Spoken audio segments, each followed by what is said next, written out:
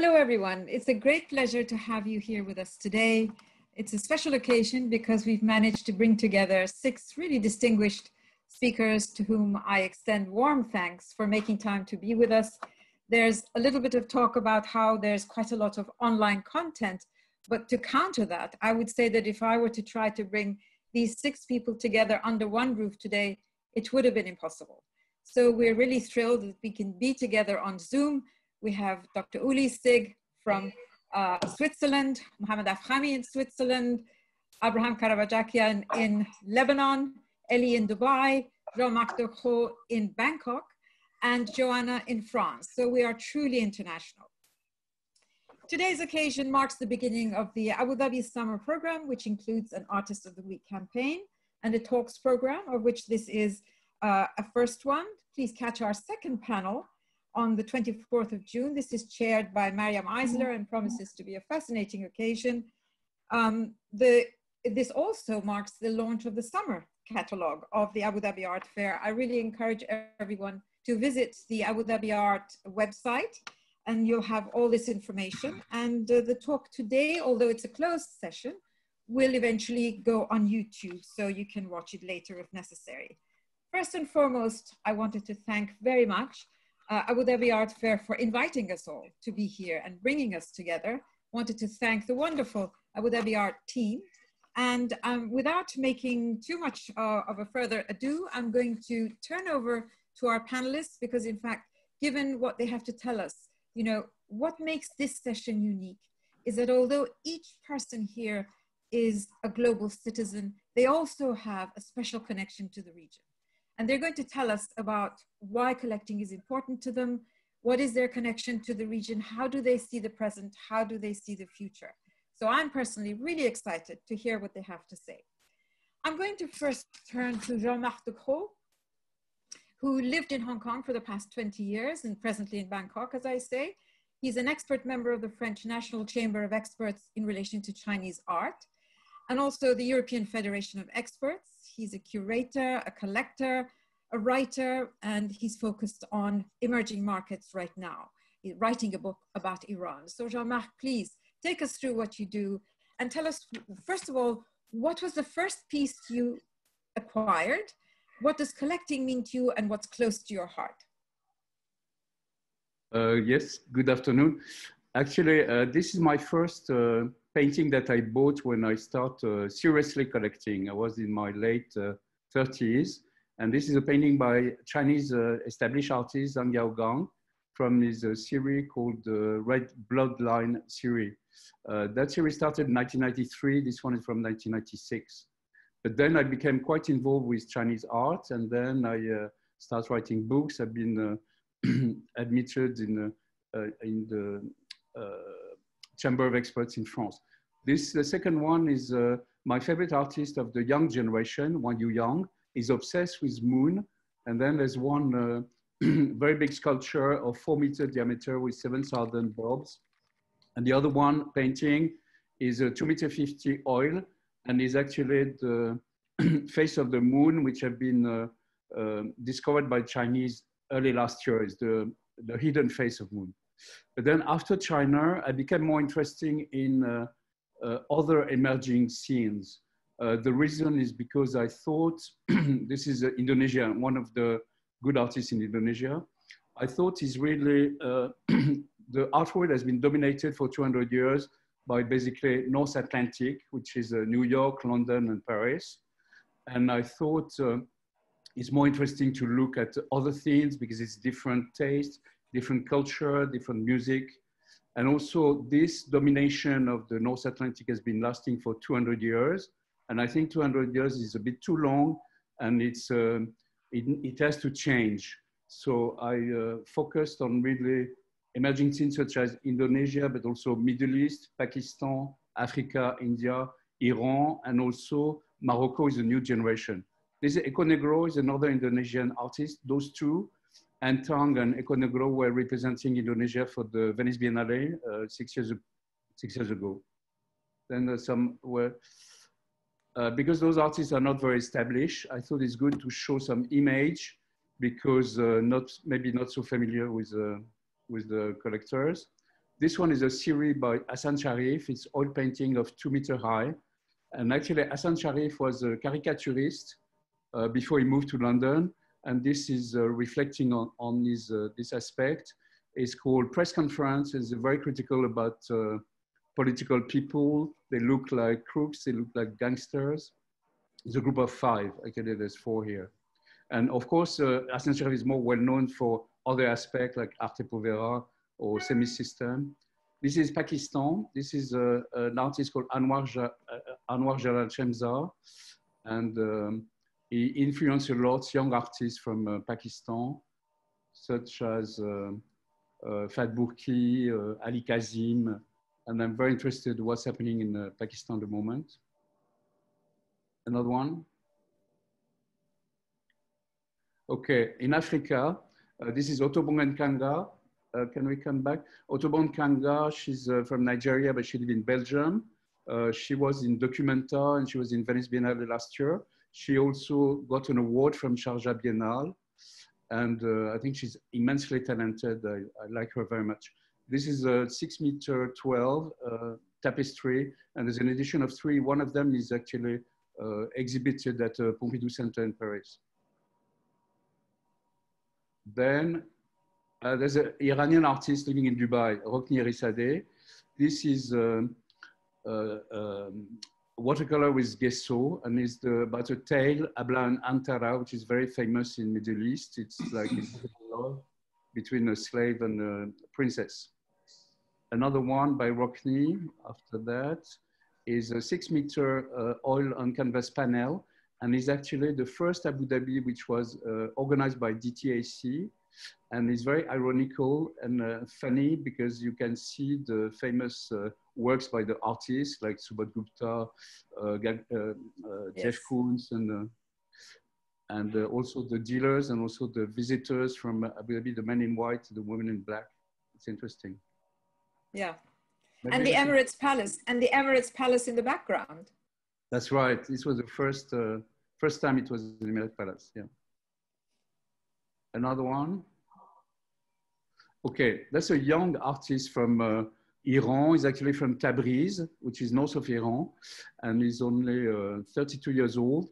And then it's like secret boxes with many elements. Everything is done by hand. So it's oil painting and drawings and machines. And it's full of secrets which you discover little by little. He's very talented. He didn't have a gallery before, but he's now represented by Dastan in Tehran.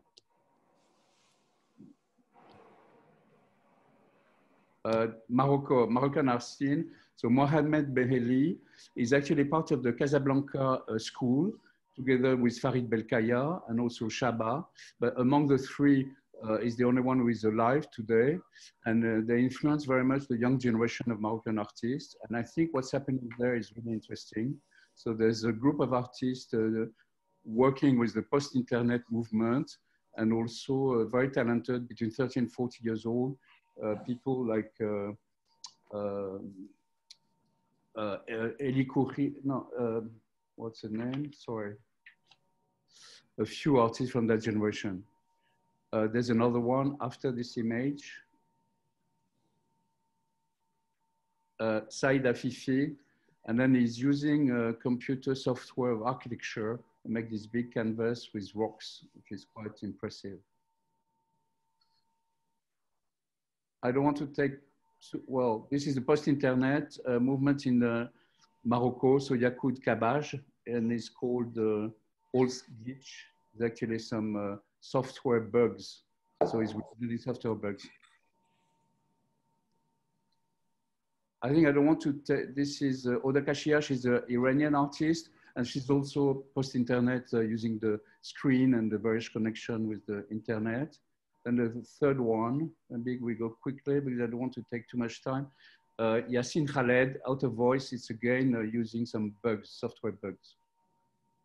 That's it for me. Well, lovely. Thank you so much, Jean-Marc. Like you, I'm really thrilled to hear that the domination of North Atlantic should not be necessarily what dictates art production and interest and focus on art. So thank you for being focused on other things as well. And it was so interesting for me to see Shemsa's work, because Anwar Shemsa and his preoccupation with geometry speaks to my own obsession with geometry.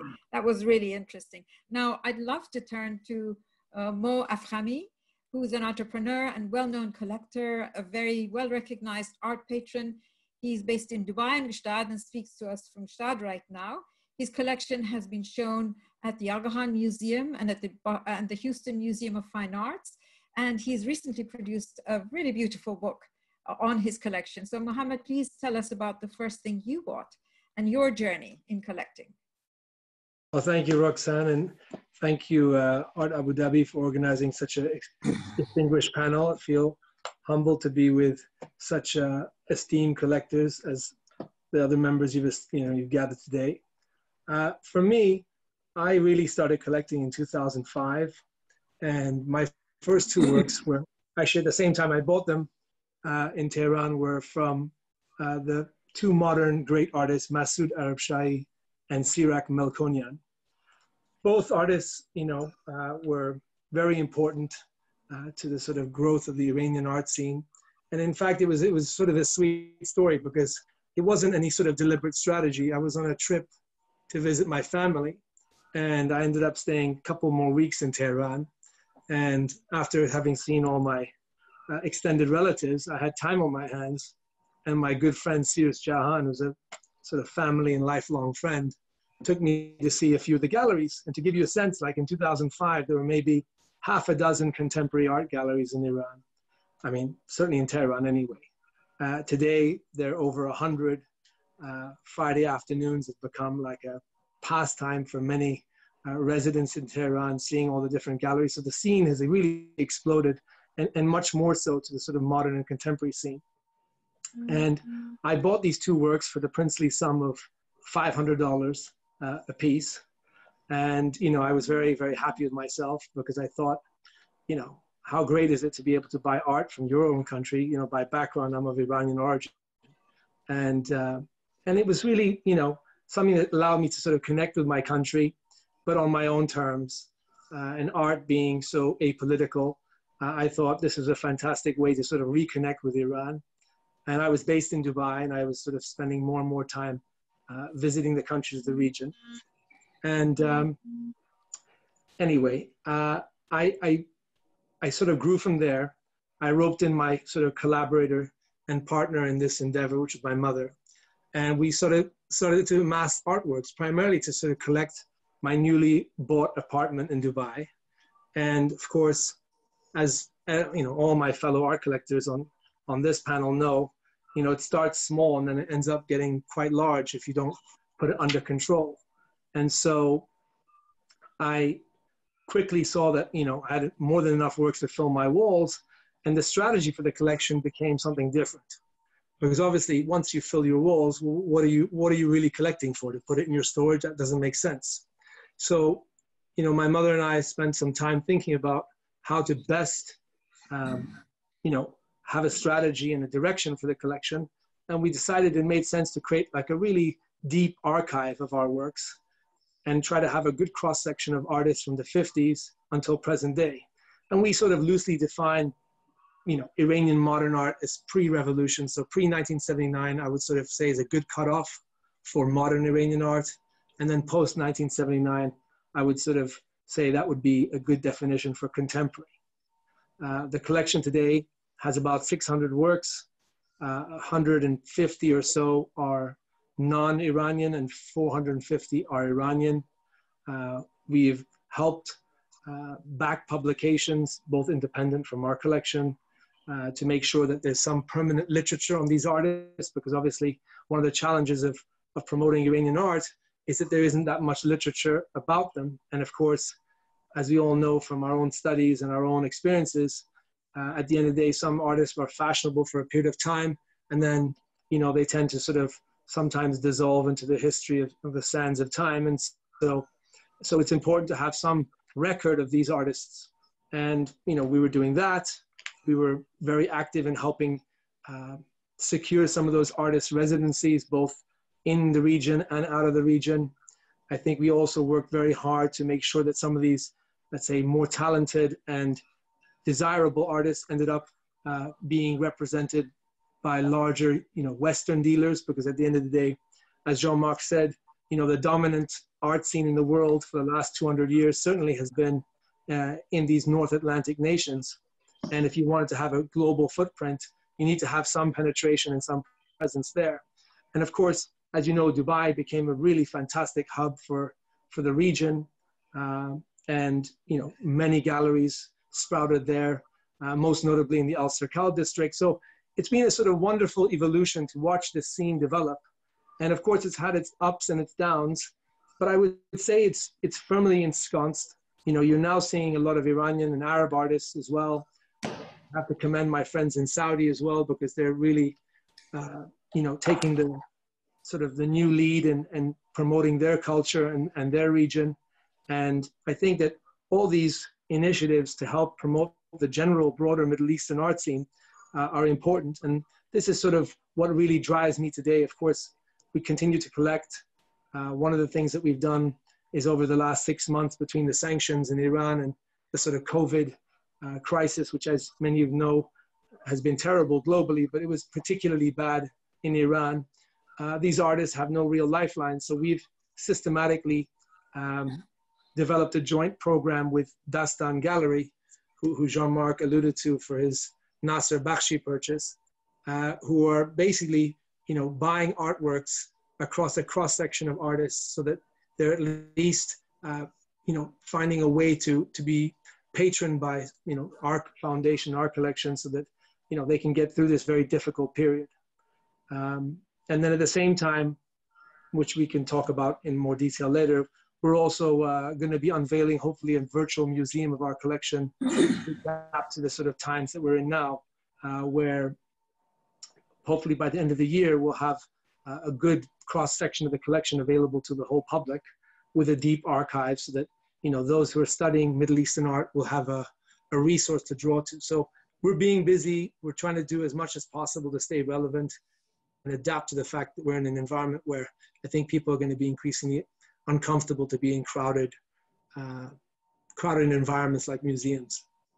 Wonderful. Thank you so much, Mohammed. So fascinating that you mentioned various things you touch on. For one thing, you come from 3 generations of collectors. So as you say, there is a continuity, and your family has been supportive to Iranian art and Middle Eastern art over time. It's extraordinary what you've achieved since only 2005.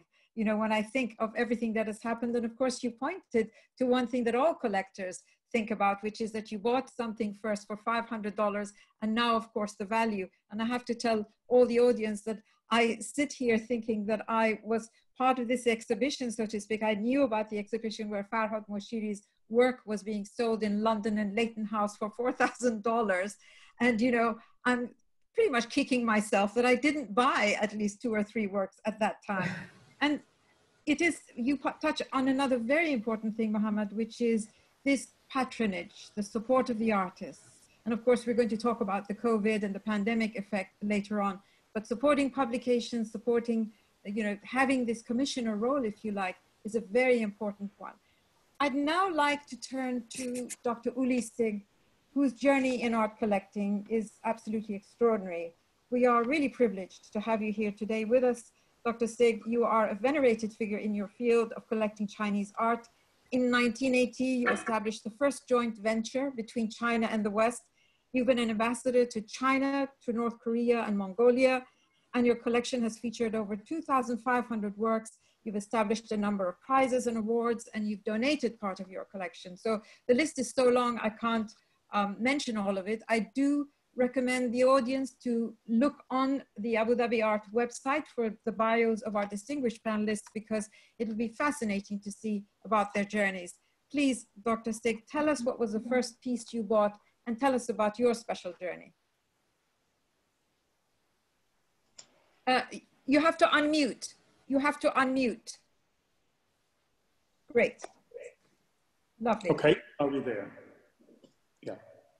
So again, thank you, Roxane. My trajectory to a collector hasn't been very straightforward. And my first acquisition I did when I was a student. This is like, 50 years ago. And it was a friend of mine who went bankrupt. And so I bought a painting of a Swiss surrealist. That was the first acquisition. Not very telling yet for what happened later. And the same week, I remember I went to the first Art Basel, or first time I went to Art Basel. And since in the past I could never come to grips with abstract art, I thought I need to buy an abstract painting. So, you know, maybe I will get there. So I bought a very small painting. Someone had punched a hole into it, so it was really cheap. It was a Feito, Spanish abstract painter painting. So that's how I started to accumulate. I didn't consider myself collector. I started to consider myself collector when I was working and spending a lot of time in China.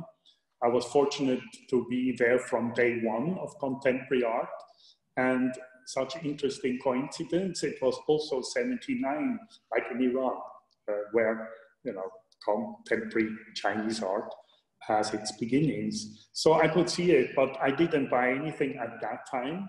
I was looking with a Western eye, admittedly with a Western eye, at the art production of that time, and it was very derivative of Western art. So I couldn't decide, you know, to go forward, collect. Only years later, when I took a new look at Chinese contemporary art, because Chinese artists, in my view, by then had found their own language, then I started to buy some Chinese works. And doing that, I realized that no one was collecting Chinese contemporary art. We speak now early 90s. And no one in any but very random way. I thought this very old. In the biggest cultural space of the world, no one cares what Chinese contemporary artists were contributing to their own culture. So I redefined my focus, not collect what I like, which I did in the past, but to create what I call a document about Chinese contemporary art, which actually a national institution should have done, but did not. So that's why I collected in such irrational way some 2,600 works, Chinese contemporary artists. And I was trying to mirror the Chinese art production across all media, along the timeline. I had to collect backwards as well to be able to show the storyline of Chinese contemporary art. So that's how I, you know, in the end, became what I myself also consider a collector. Thank you so much. Just to finish that, I then gave a substantial part, some 1,500 works, to a museum in Hong Kong, because I felt that is where this storyline of Chinese contemporary art, you know, should be housed. So hopefully in 1 year from now, this museum will open. Well, thank you so much, Dr. Sigg. We're really fascinated to hear this viewpoint. And of course, one lesser fact known about you is that you've been to Iran, that you've taken an interest in Iranian art as well. And it's so interesting for me that you touch upon the fact that sometimes in the emerging art markets, we see this derivative kind of voice. But what we've heard so far from each of the collectors is that there's been this consciousness to have a public service, to have a public function. And I'm fascinated to say that you weren't actually collecting what you loved necessarily, but with a view to creating documentation of Chinese art. So this is really fantastic. And of course, another person who's got very much public service on her mind has been Joana. And Joana is a leading collector of post-war and contemporary art. She has worked for over 25 years in the arts as a writer, film producer, cultural figure, and patron. She's worked with the Edinburgh International Culture Summit, and in 2018, launched the Schliemann Residency in Provence for young talent. And she's also been a voice for women. Her father lives in Dubai, so she comes and goes, and she's no stranger to the region. But Joana, with all of this, and you've been a supporter of Delphina Foundation, clearly you've had public service in mind. Tell us more about what was the first thing you bought and how you see your collecting activity. Well, first of all, thank you so much, Roxane, for inviting me to this panel. I'm a very humble collector compared to my co-panelists here. I actually came to collecting by being a practitioner. I always made art as a young person and then went to the Parsons School of Design. And actually the first artworks I bought were of my fellow students. And I've always been interested in creative processes. So I come a little bit from the other side. My then sort of first acquisition with a name was a collage of the photo collage of Peter Beard. And I was working at the time in Los Angeles as an assistant producer, and I think the medium sort of seduced me. And although I didn't collect photography until much later, actually just fairly recently, I guess the collage always speaks for what I like to do. I like to really merge different disciplines, and I'm interested in the intersection of different arts disciplines. So I also grew up with a lot of art from you know, very different regions. From, you know, my father had business very much in the Far East, in the Middle East and Africa, and he always brought back artworks from those regions. So for me, art was always about cultural dialogue and exchanging ideas. It also is, for me, collecting is not just owning things, it's investing and amplifying new ideas, new concepts, like, for example, cooking sections. I've just hosted a dinner, and we have a sort of salon where ideas are debated. And this is about sort of how we can tackle sort of climate change induced by humans through what we eat and consume. Their professors, cooking sections, Alan and Daniel, are spatial, they call themselves spatial architects, and they teach at the Royal College of Art. So I always like to invest in ideas that I think are needed for society to evolve. We also invest in plays with the Bush Theatre, and with our residency here, it's also about engaging in your environment, be it nature and people. There's the Rencontre d'Art, the Luma, where sustainability is also a very important factor. And yes, I think, although we have a very humble collection, it's all about social change and reflecting on society. And it's also about changing your own perspective. That's very important to me. Thank you. That's wonderful, actually. What an important point, investing in ideas and also investing in young artists, as you do with your residencies. I would love to turn to Elie Khouri, who is well known in the UAE as chairman of Omnicom, the leading media group. He's a well-known regional personality. He coaches and mentors entrepreneurs and startups, but also finds time to indulge his passion for the arts. I do know personally that he's an incredible sportsman. He has many talents. And as I said before to some friends, when I first arrived in the UAE, the first instruction I was given is to try to meet Elie Khouri, because he was always interested in the arts, was one of the leaders, the first people to get into this in a serious way. His company's regional headquarters has been transformed into a vibrant private museum. Elie, please tell us about your fabulous journey and what was the first thing you bought? Thank you, Roxane. It was a very flattering introduction, so I really appreciate it. Thanks for the Abu Dhabi art team and for putting this together. As you said, I'm not a collector by not my job, it's a passion. And when you look at it as a passion, you know, like all passions, you make mistakes. So I was collecting, I was kind of buying art for decorative reasons for decades, for the last 2 or 3 decades. But my true, you know, when I started truly collecting was over 10 years ago, when I bought a piece for the Lebanese artist, Lebanese American artist, Nabil Nahas. I'm sure you all know Nabil. It was a piece called "So Happy to See You." So as a young artist, as a young collector, sorry, what attracted me in that piece of work was the vibrancy of colors, was the texture, and most importantly was the meaning of such a piece of work, which evoked a lot of positiveness, a lot of great things, great vibes. Over the years, naturally, I made a lot of mistakes like all young collectors do. So I was buying on impulse. I was just buying things that I like spontaneously, not thinking about the implication of those pieces of work and the collection. But over the years, I started to work with advisors because, again, I don't have a lot of time to do the research.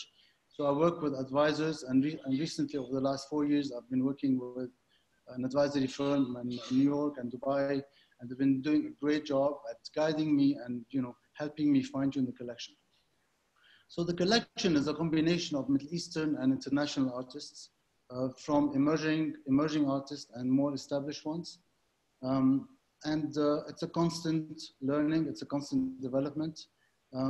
What I like about art and artists, basically, I like people that are challenging the norms, people that are pushing the boundaries, people that are addressing issues about race, about gender, about migration, about social issues. And I like, when I look at a piece of art, I like to gaze at it and look at it and every time discover something new and keep evolving with the piece of work. I keep changing the collection at home so it doesn't stay the same. Every 9 to 12 months, I keep rotating the work. Hopefully share it with as many people as possible as well. I always struggle to think about, is art an investment or is it something that you use to decorate the walls? And I think a lot of experts would disagree on these two notions. And I would like to caution young collectors that maybe art is not an investment if you don't buy wisely. And again, you have to really know what you're doing. You have to know why you're getting into art. Is it for your own pleasure or is it to own an asset that is going to appreciate over time? So to me, a great piece of art is a piece of work that sits at the intersection of a great idea as one. The second one, a great artist that has a great career and is addressing, again, the issues that we talked about that are compelling in today's world. And the third one is the material and the medium. Is it an installation? Is it a piece of sculpture? Is it a canvas and what have you? So anything that sits in between those three things and is great is something that resonates with me. Recently, I've been passionate about demystifying art and helping young collectors understand and appreciate art in a much more compelling way. Because young collectors are basically faced with three questions. What do I buy? That naturally. What is the price of what I'm buying? And is it going to be a good investment? So I think collectively as an industry, we have to aid those young collectors to come to grip with those questions, and so that we all raise the market and make it a much more inviting and vibrant market. So this is quickly my story. Thank you so much, Elie. You also raised extraordinarily important points about exactly what questions people ask themselves when they get into collecting. You really made an important point about the fact that one shouldn't be afraid to make mistakes. It does happen, and every great collector will mention that they have made mistakes. And I can clearly see that you carry your mentoring passion into collecting as well, because what you've said is really important advice for those who start out. Now, last but not least, I'm coming to Abraham Karabajakian, who was an early aficionado of collecting. Abraham has been a leading patron of the arts in Lebanon, curating, supporting, and driving the Beirut art scene. In 2012, he founded the KA Modern and Contemporary Art Collection in Beirut, which I visited myself, and I can testify that it's a fabulous, really fabulous collection, which everyone must make an appointment to go and see when they go to Beirut. It's open to the public by appointment. He initiated and curated a seminal exhibition featuring pioneers of Lebanese female artists. So, and he has actually in his bio, please check the website, given a beautiful quote about what art means to him. So Abraham, please tell us about your first piece and your journey. Hi, everyone. Thank you, Roxane, for your kind words, and thank you for having us all here. It's really enlightening. I think after listening to these fabulous journeys of all these very important collectors, I will start with your second question, which was about what does collecting mean to you?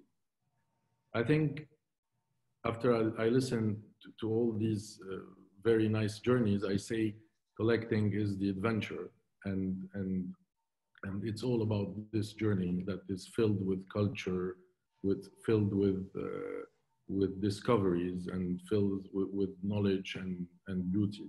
So this is collecting, and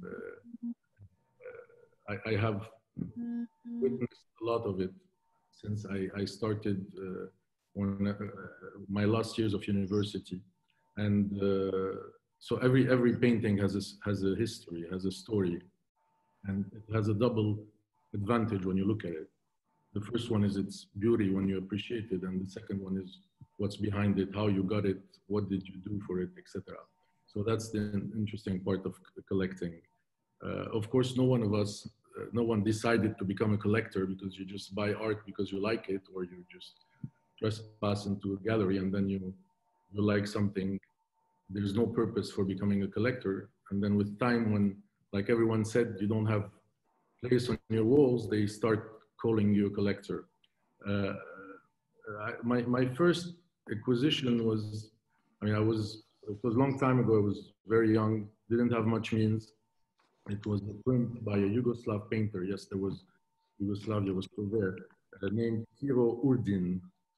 And it was called La Princesse des Caraïbes. I'm sorry I don't have pictures like Jean-Marc, he's always better prepared.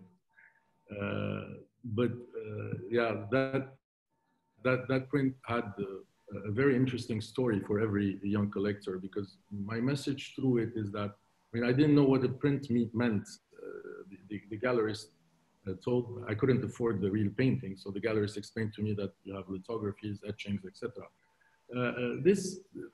This gives the message to every young collector or every newcomer into art, that art should not and is not limited to wealthy and rich people. Anybody can buy art.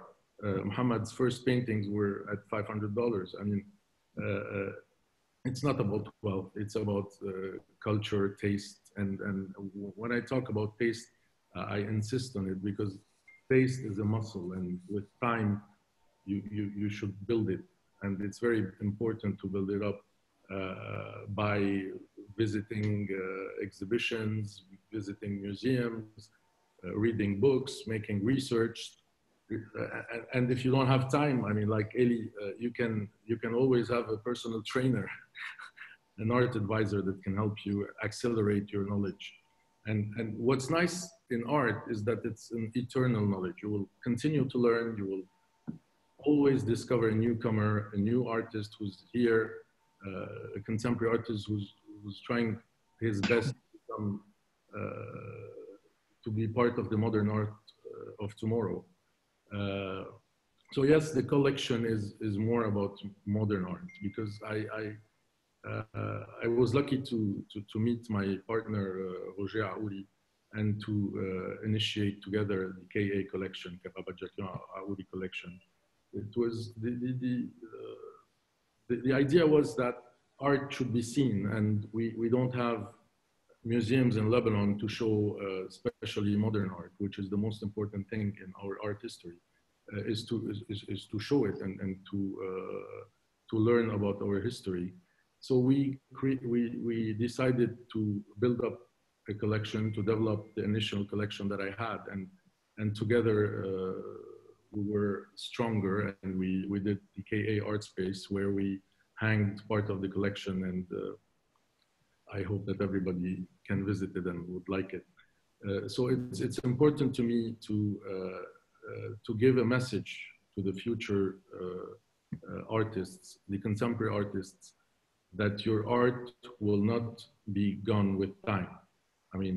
Modern art was the contemporary art of yesterday, and giving importance to the modern art will give hope to the contemporary artists of today,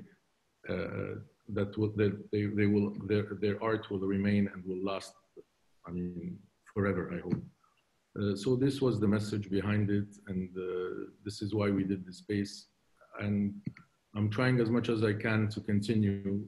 Things are becoming difficult in the region, both financially and etc. But we do our best to continue encouraging art, doing exhibitions. That's also the other big message of a collector: showing art. Without showing art, nobody will know about it. Nobody would like something that he doesn't know about. So these are the 2 or 3 messages that I would give.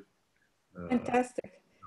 So you're talking about engagement, and that's a very important part. Every single person on this panel has created some form of engagement, public service, and so on. And in fact, I would love to be able to quote you, because to say taste is a muscle and you have to train it. That's a very important point, Abraham, and I request your permission to use that quote later. It's wonderful.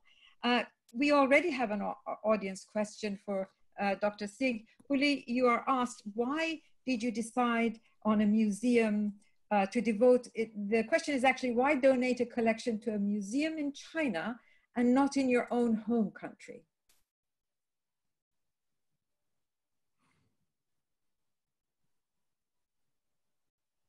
Yes, that's fine. You're unmuted. Okay. Why not in Switzerland, so to speak? Yes. Of course, the collection has an important cultural value, because no such other document exists as this collection. If one would want to read the storyline from the beginning of contemporary art to 2012, that's when I did the donation. I already put the collection together in order to give it to China. I simply didn't know when and how and to whom. So, because the Chinese people do not know their own contemporary art. So for me, there was never a question, go elsewhere. And of course, in other global cities, the big institutions, some I'm part of, sure, they would have loved to take the collection, but we know the fate of it. I would get a grandiose show maybe, and then everything disappears in the storage. And I would have to understand, because Chinese contemporary art is not their core business. Their core business is normally the art where they are situated. So, for all these reasons, I had very early on determined it must be in China. And I was negotiating with Beijing, Shanghai, Hong Kong, but Hong Kong made a very, very big effort and had on their, planning, on their drawing board, this fantastic museum, which is now going to be accomplished in about 1 year from now, while that situation in mainland China was still somewhat unclear. And then there was also a censorship issue.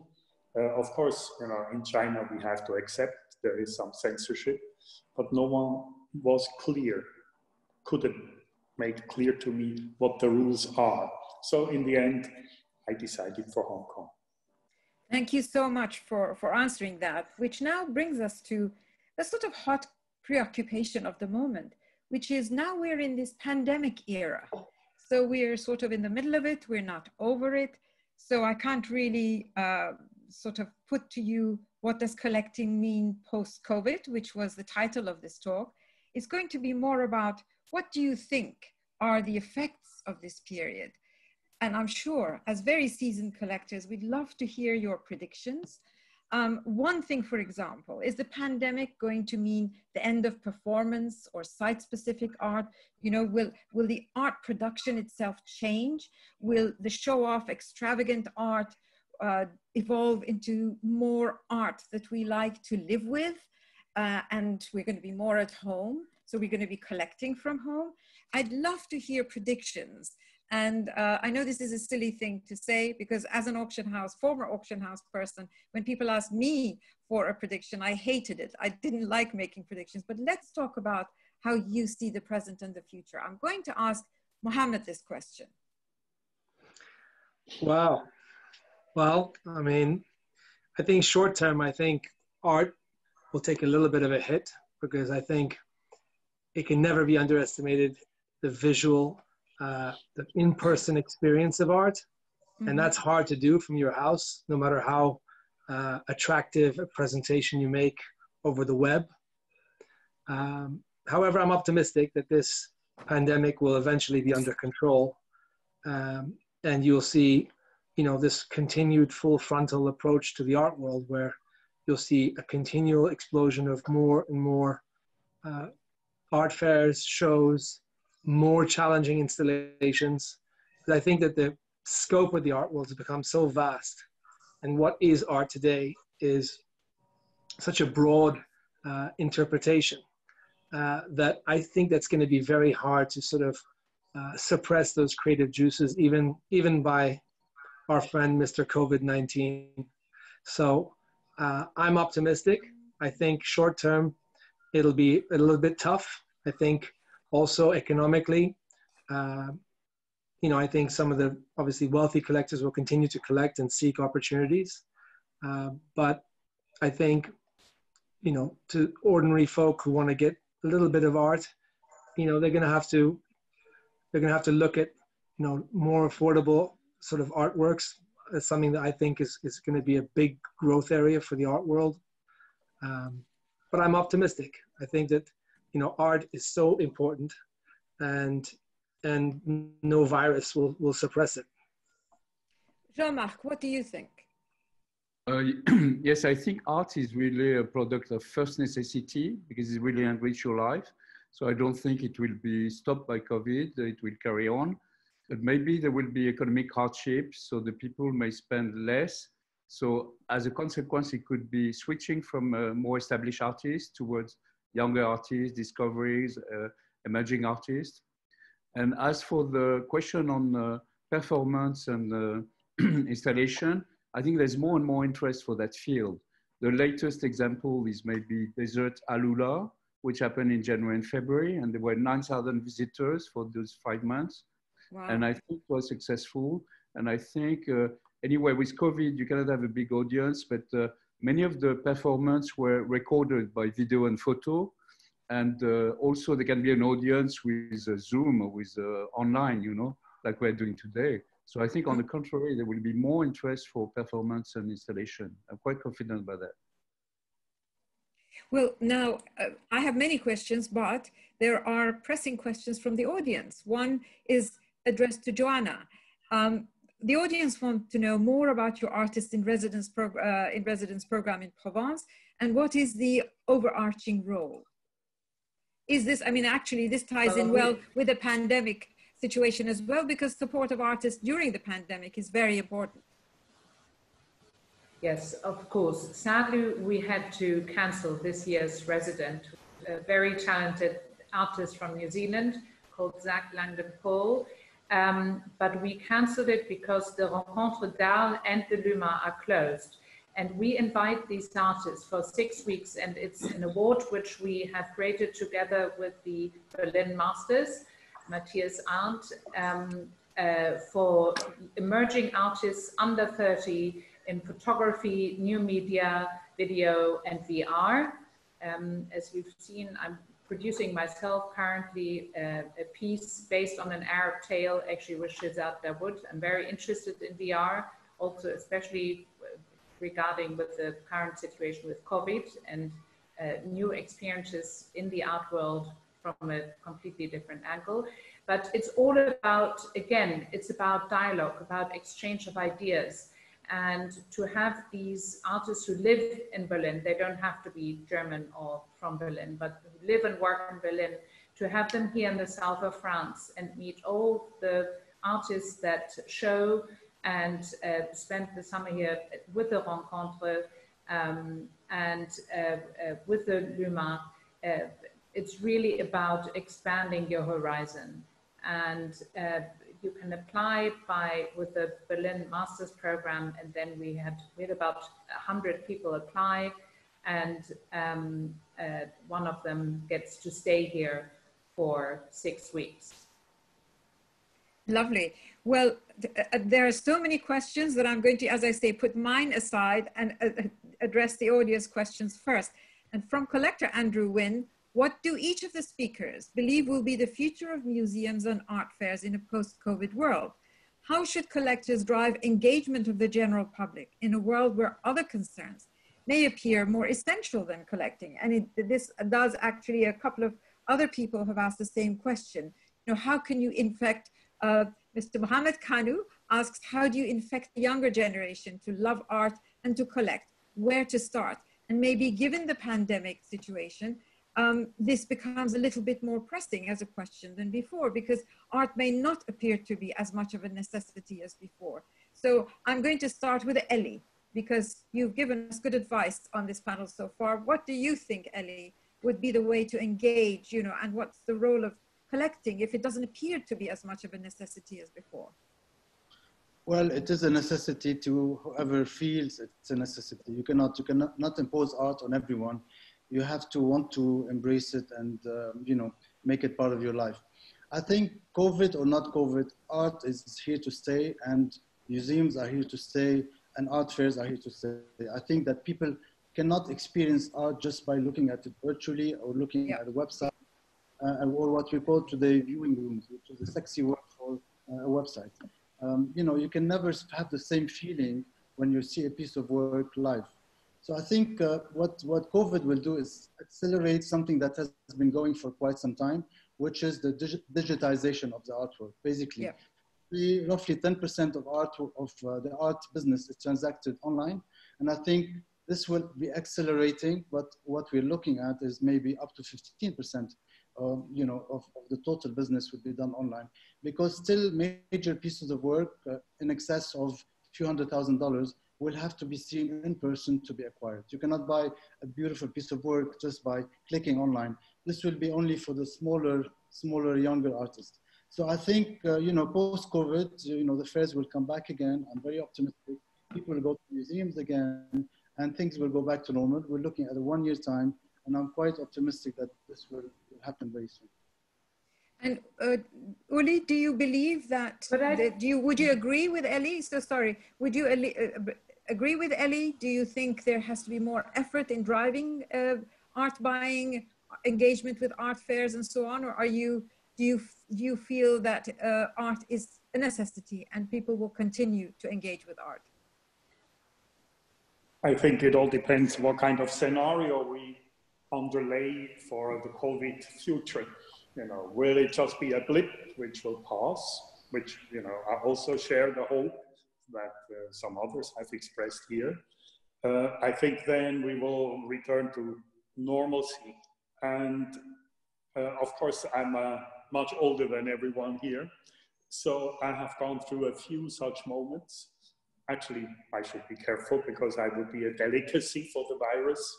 But I, for instance, think of the year 2000. We had a moment there, you know, the whole world was completely occupied in what will happen at the turn of the millennium, because IT, you know, was such a big issue affecting everyone. A lot of art actually was produced about that moment. And, you know, then nothing happened. And in hindsight, this art is not very meaningful. And we may see a somewhat comparable situation here. So I'm quite optimistic as well that we will go back to normalcy. I have also seen the SARS period, 2003. Actually, I flew to China. We were only 2 people in the plane. You know, it was dramatic for parts of the world, not like this here, but everyone forgot about it. And, you know, for good or bad, it may be somewhat similar. So I think we will return to normalcy. Does it mean, you know, art is for everyone? Because now maybe some people will not be able to collect for financial reasons. Of course, in the Maslow pyramid, it's not the base. And to be honest, we don't really need art, but we love art. Of course, of course. Joana, you were going to say something, and there's one more quick question I will put to everybody. after which we're going to talk about everybody's favorite work from the catalog, because we're quickly running out of time. But Joana, over to you now. I just want to say, if you look at young people, I think there is no way we will remain living a digital life. They're aching to go back, see each other. They're out protesting, they're out seeing each other, and it might exacerbate a divide between the young and the old, which is really regrettable, because I like the cross sort of inspiration between generations. But I don't think you can, it's such a human need to feel and touch and talk with other people. And I think the young are just the proof of it. So I think we will probably selection processes are going to take place more online. Before you go and see an exhibition, or you can browse through quite well what you want and what you don't want. So that's going to help. So that's actually, you can be much more targeted and choose. I also think it's much more democratic. You really can now enter the art world without sort of fitting into it or being part of it. You can spy, if you so will, and look at everything. And if you're really fascinated, you can jump in, but you can, without any sort of fear you might have, look at all the museums, all the galleries, and yes, it is limited, but you have access much better than before. Well, thank you for that. I have to say, as I say, there are many questions pouring in from the audience. It's absolutely impossible, sadly, to answer all of them. As I read them, most of them want to be mentored or given advice, exactly as Elie started to do, to say, how do we start collecting? How do we avoid mistakes? What sort of basic budgets do we start from? So maybe this is something for Abu Dhabi Art Fair to think about later, which is a forum on kind of giving advice and mentoring those who want to start out on collecting. But the final question I'm going to take is from Nadine Khalil at Canvas Magazine. She would like to ask Abraham, Elie, Mohammed, and Uli. Well, obviously, we'll have to select one of them, and let it be Abraham, if I may, to share your thought about how private collectors can better render their collections more publicly accessible, perhaps physical or virtual, but also through discourse. What kind of outreach needs to be done with media and industry professionals to reveal the significance of your collections, but also the role of each artist in the emerging non-Western art histories? So Abraham, you're already doing a little bit of this at KA Collection. You have a wonderful Instagram account, which is highly educational. What would you do? I think first, what you're doing today is part of all that. And I think it's very helpful for everybody to listen to what's happening and to take advice from others. Like I said before, showing art is very important, because we cannot like anything that we have not seen. So many initiatives are being done by big collections, doing books, publishing books, then putting the collection online, lending paintings to museums, encouraging big exhibitions around different artists, and gathering collections to do that. There are many things that collectors already are doing. I think all of the persons on this panel has done a lot to show and to show the importance about art. But I wanted to come back to your previous question in 2 words. There are 2 sections that we need to emphasize on. The first one is, what is art? Why is it important? Art is the creativity of men, and it's majorly his imagination and his creativity. This will always differentiate him from artificial intelligence. And this is why it should always remain. And I was thinking, when I was confined, imagine if you're confined without art around you. It's very important to have your family, your loved ones, etc. But imagine you don't have art. It's important, even if it's not very expensive. There are many artists that are not expensive. So I think anybody can buy art. Number two is the easiness of the capacity of the human beings to adapt. So COVID will probably be over soon, but what we're doing today, all the developments that happened the last 3 months show that human beings can adapt very easily, and that's why I'm not afraid for the future. They will find solutions for anything. Thank you so much. Yeah. I'm so sorry. I hate to be the timekeeper, but I'm getting a message to say we're running out of time. We just quickly have time to see slides of those who are going to talk. Each of you are going to talk about your favorite pick from the Abu Dhabi Art e-catalog. We're going to start with Joana Schliemann, and each of us are going to quickly talk about our favorite piece. Joana, tell us about your favorite piece from the catalog. Yeah, I chose Christiana de Mauci, White Arab Capitals, a broidery on canvas.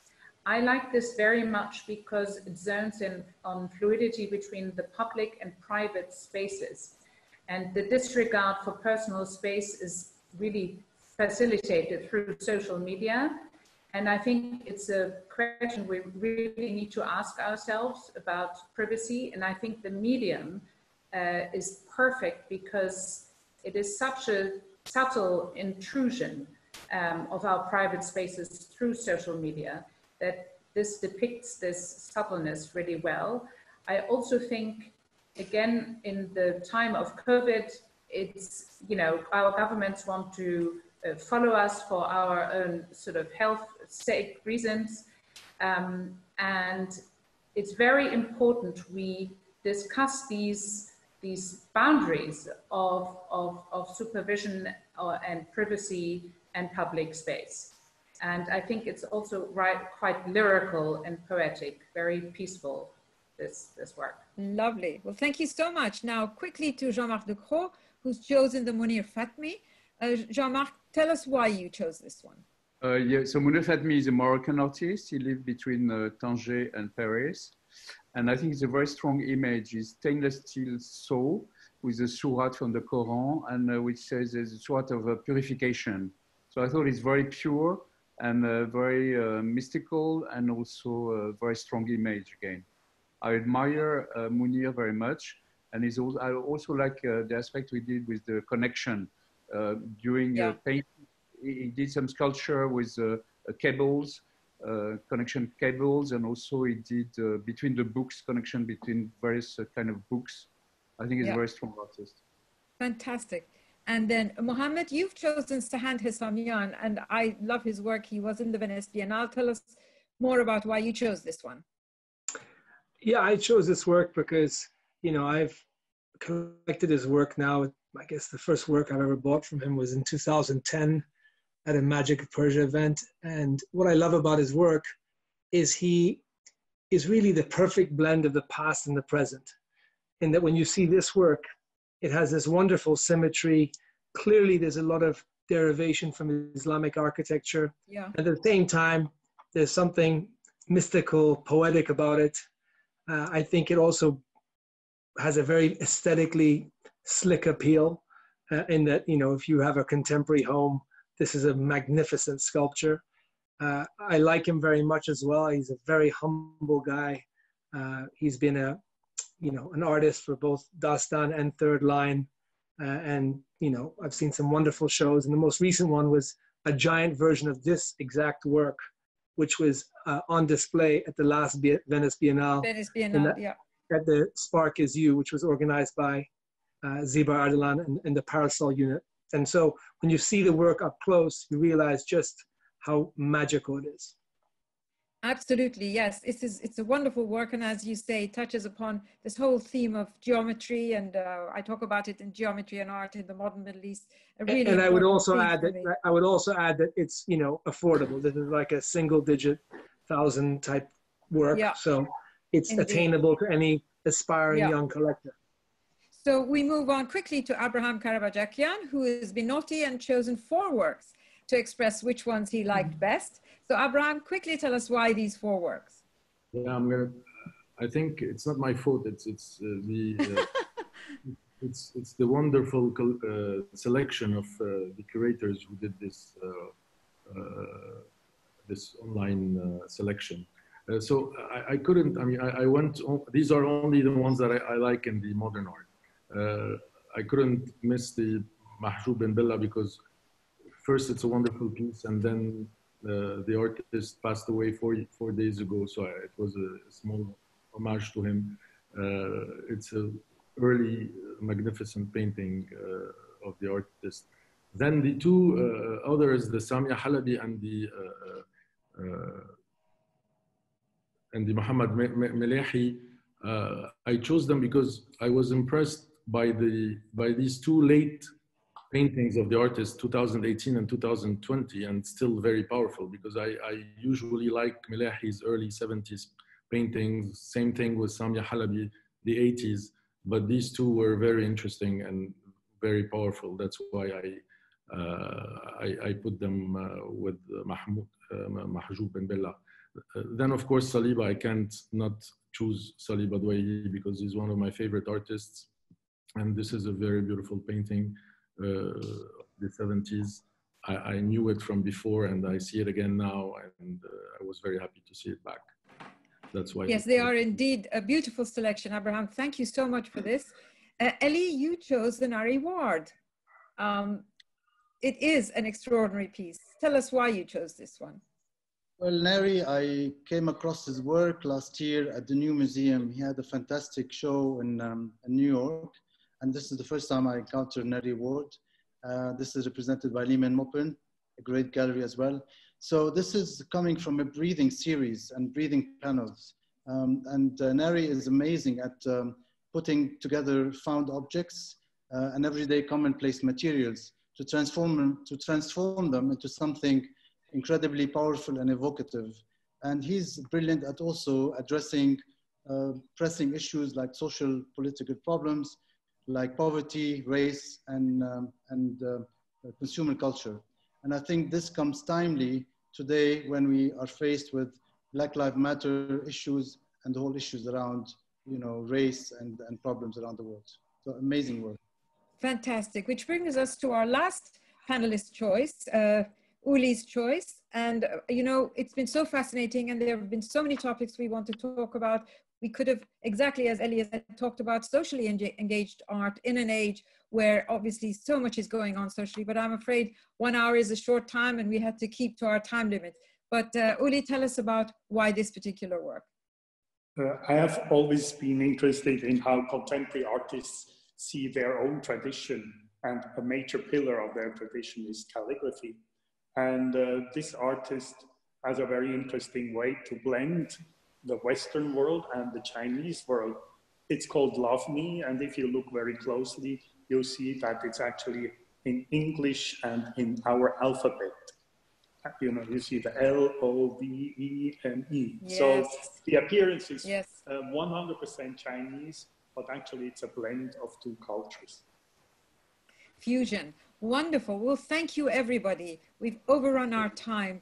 It's been wonderful to have your really special viewpoints coming from the journeys that you've each come, the experiences, the rich experiences you've had in collecting. For me, it's been a learning experience. I'm sure the audience have equally appreciated it. As I say, my only wish is that we'd had longer to be able to go into other themes, other questions. There's so much to talk about at the moment, but this is all we can do at the moment. And we're grateful to you, grateful that you all made time to be with us today. Thank you again, Abu Dhabi Art, and stay tuned for our next session, which will be on June 24th, chaired by the extraordinary Mariam Eisler, with Anna Summers-Cox and the Anita Zabludovic, Philip Colbert, Manal Al-Doyan. Really fabulous panel. You're going to really enjoy that. Take care, and thank you, everybody. Thank you. Thank you. Thank you, Roxane. Thank you. Thank you. Thank you.